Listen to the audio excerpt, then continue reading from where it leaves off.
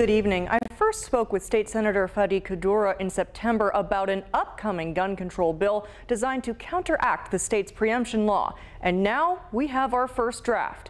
Senator Qaddoura says he plans to file the bill in the next several weeks. If passed, the bill would allow cities, counties, and towns in Indiana to come up with their own gun control measures with caveats. Any potential measure must have backing from a local law enforcement agency and must comply with the U.S. and state constitutions.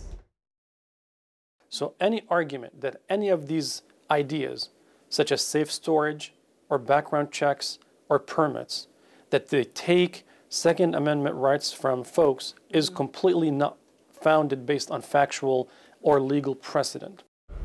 However, some gun rights advocates say certain provisions in that bill would most likely not hold constitutional muster. Those include allowing municipalities to create regulations that would prohibit the purchase of assault weapons and raising the minimum age to purchase a firearm to 21. One Second Amendment lawyer we spoke to said if passed, the bill would create a patchwork of inconsistent gun laws across the state.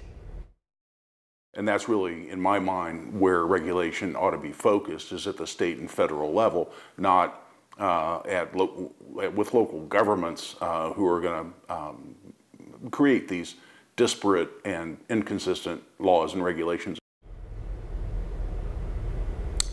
Now, this bill comes several months after Indiana's Attorney General found an Indianapolis gun control ordinance unconstitutional. That ordinance is not enforceable under current law. Reporting in studio, Hannah Adamson, CBS 4 News.